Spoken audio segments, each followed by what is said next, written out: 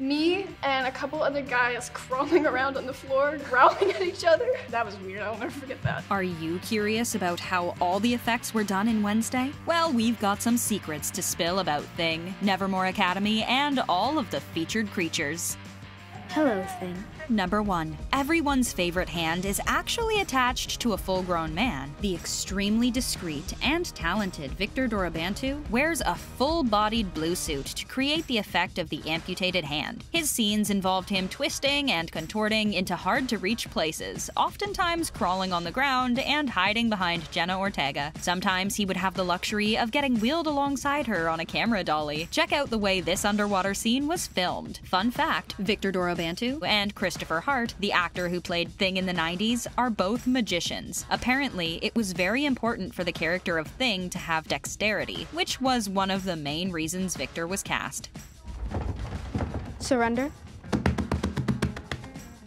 Number 2. Remember when she dropped piranhas in the pool? Yeah, they had to do a little bit of special effects on the roof of the school to make it a little less normie. The school is called Polytechnica University of Bucharest, and it was founded in 1818. The swimming pool, though, is filmed at a sports park in a completely different location in Bucharest.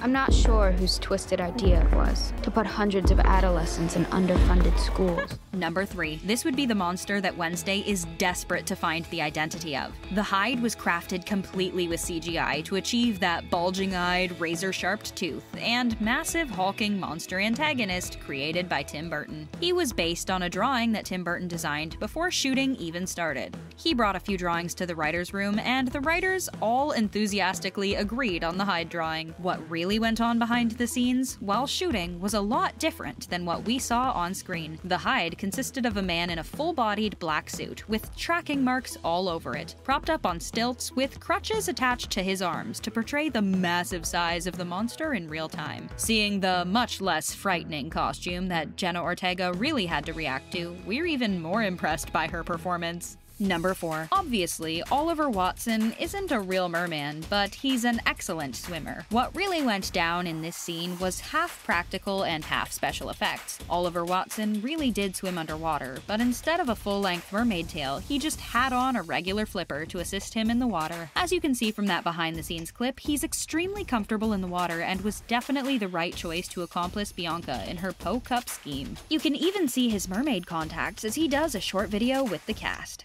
Thing. Number 5. Also known as Cantacuzino Castle, this stunning Romanian castle got a spooky makeover to play the role of Nevermore Academy. The castle is actually pretty inviting when looking at the exteriors, and the bright red roof, but the creators of the show thought the roof didn't quite match that kooky Addams Family vibe, so they built on top of it with special effects. You will love Nevermore. Won't you, Tish? Of course you will. Number 6. Remember that time Wednesday was almost ended like 10 minutes after she stepped on campus? Though the scene was definitely a lot safer behind the scenes, it really wasn't all that safe. Jenna Ortega's stunt double, Jenny Ayumi, was really under the gargoyle, and it really did crash down, but with little intermission in between. The gargoyle drops down attached to a wire. The stunt takes place when she is shoved out of the way. Ooh, that was close.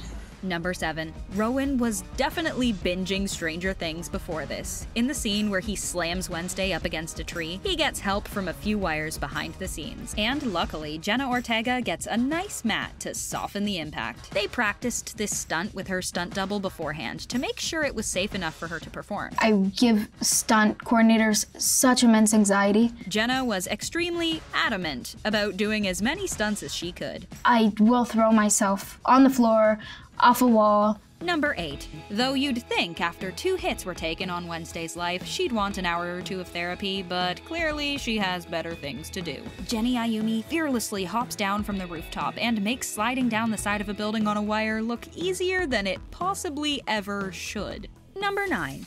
No wires, just talent. The intense fencing battle between Wednesday and Bianca was a stellar introduction to their complex friendship. You must be the self-appointed queen bee. Interesting thing about bees.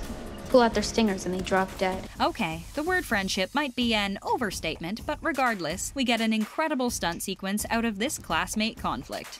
Your face finally got that splash of color it so desperately needed. Number 10. Some of it was at a lake, and some of it wasn't. The Po Cup was filmed across 2 lakes in Romania, but there was also a set built at Buftea Studios. There were even some pretty hilarious mishaps that happened while shooting, causing the entire cast to need a major wardrobe change. This is what could have happened if Thing hadn't saved the day by decking Kent in the face. I want to welcome you all to the Edgar Allan Poe Cup. Number 11.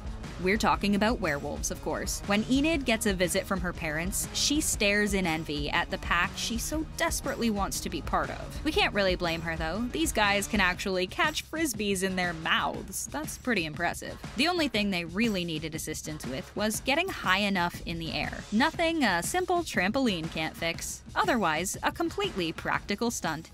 Number 12. The quad goes up in flames in the finale. Crackstone wasted no time after being resurrected from the grave. I will expunge you abominations from this earth! In the show, the fire starts off from this massive explosion, courtesy of Crackstone's magic, but behind the scenes, it's much calmer. It's clear that the production crew wanted a safe, explosionless set, so CGI definitely came in handy for that. We also get to see Bianca's incredible wire stunt where she stands up to Crackstone. Talk about a character arc. Number 13. Poor Mayor Noble Walker. The mayor ends up getting hit by a car, sending Wednesday's investigation in a whole new direction. In the show, you can't even tell that this was a professionally performed stunt. It looks like he actually gets hit. But if you watch the behind-the-scenes footage close enough, you can fully see the little jump onto the hood of the car, causing for a safe performance. Who did you think it was behind the wheel when you saw the first episode? Blue Cadillac with no license plates. Yeah, I know.